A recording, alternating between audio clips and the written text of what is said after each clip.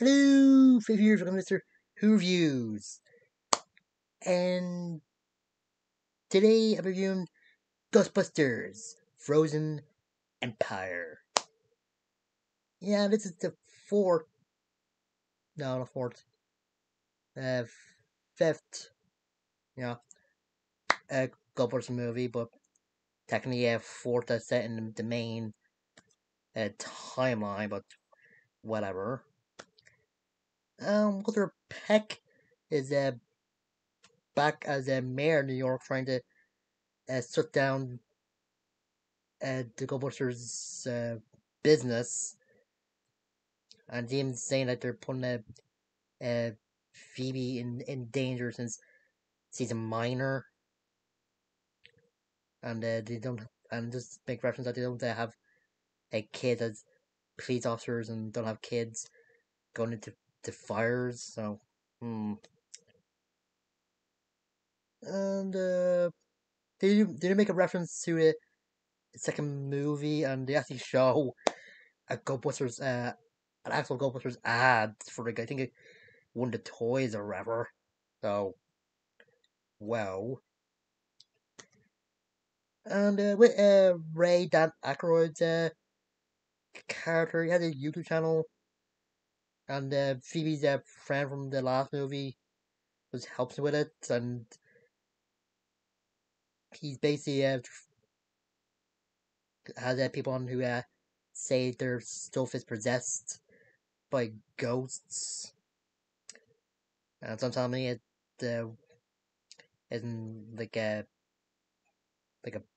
like a real thing. Like the people things they bring in aren't possessed at some point. But when this guy comes over to try and sell him some of his grandma's stuff, yeah, the weirdness is off the meter and just sells this for $50. So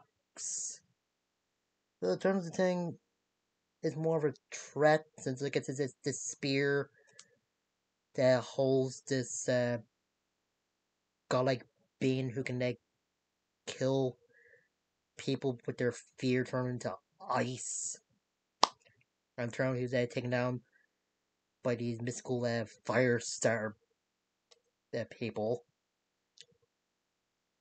And yeah, I think there's some good actors uh, in this. Like I think Pan Oswald was just great, like he always is. Well, not always. I didn't think it was that good as Uncle Ben in that Marvel Spider-Man cartoon, but that's just me. And I think that Dan Aykroyd and Ernie Hudson have a good scene together where Winston's trying to convince Ray that he should really take a vacation or still be retired, but Ray just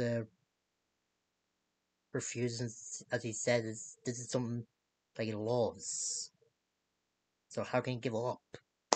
Oh yeah, with Winston, turns out he has this company that either tests out equipment to fight ghosts, and actually has ghosts locked up in this in these cell things.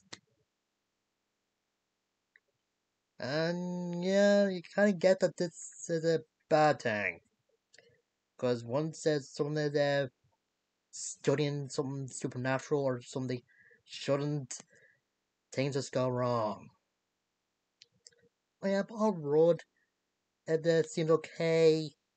Like he's trying to be a father figure to Phoebe, but isn't really doing that well. But the payoff does come at the end as a spoilers.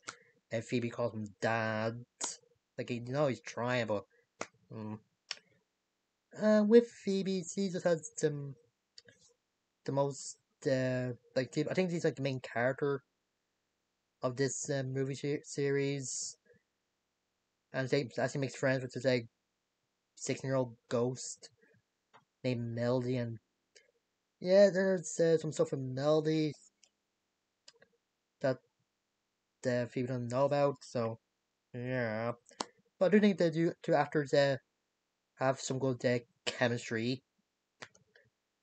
And her brother's going up against Slimer, who's in the attic. Yeah, he doesn't get that much to do. And Bill Murray just comes in near the end. Mm. I also like the scene when Phoebe points out the last time Walter Peck tried something to go Ghostbusters down and cause mass havoc.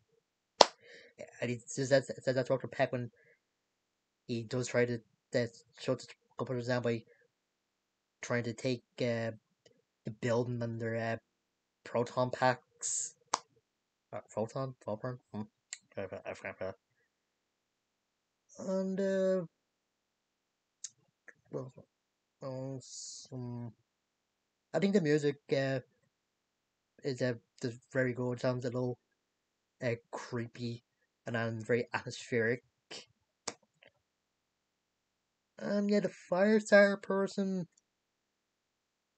yeah, he has a setup, but when they actually try to use him to take the uh, Ice God down, they don't really have that much of a payoff, and someone else actually sets the fire on him. Oh, I forgot to mention that the Ice God, the thing, can actually control ghosts, and that's the reason why the containment unit was acting up in the Ghostbusters base, and that turned out that Winston has made a better one. And yeah, I would expect them to take like a long time to get to go from the old system to the new one. Like one of the characters saying it'd take about 3 to 7 years. Yeah, don't know. And what else? I had a make crowd scene with these white ghosts taking a truck. I just wonder if they're going on a road trip or something. Mm. And yeah, that's at the end of it. Good when Walter Peck is just forced to act nice from the Ghostbusters when he's in front of the camera.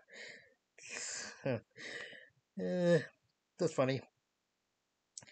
I wonder if he got into election because he's nice to the Ghostbusters and then they leave him alone.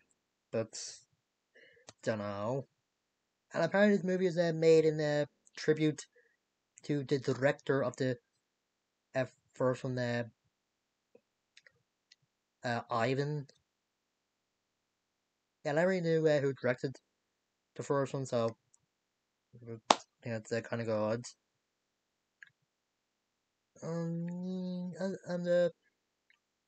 yeah, I think Phoebe's role in the story was kind of good, just getting her some teenage drama stuff. I don't know if they would make another one, but next one I hope to have like a Ghostbusters Academy, since as I said, Winston did have this company that was like studying ghosts and that, some other things, and I do kind of like uh, the scene where Phoebe's asking the Ray if you ever wished or thought what it would be like to be a ghost. Oh, I don't know. Maybe thinking they test it out. And what else? And yeah, I think this movie just hits some similar beats, beats to the last one. Like Phoebe's just getting or trying to prove something about herself or be part of the family or being put in prison. She been or having a bad conversation with her mom, stuff like that. I don't know. Oh yeah, and the scene where her mom and Paul Rudd were talking about their first date.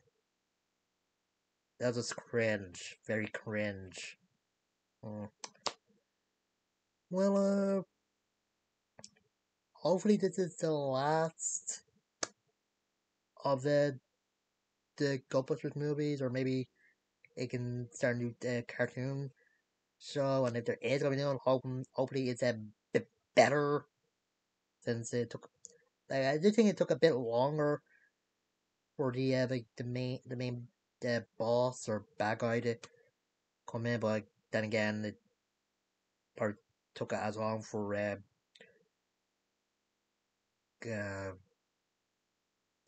the the final boss from the last movie to come as well.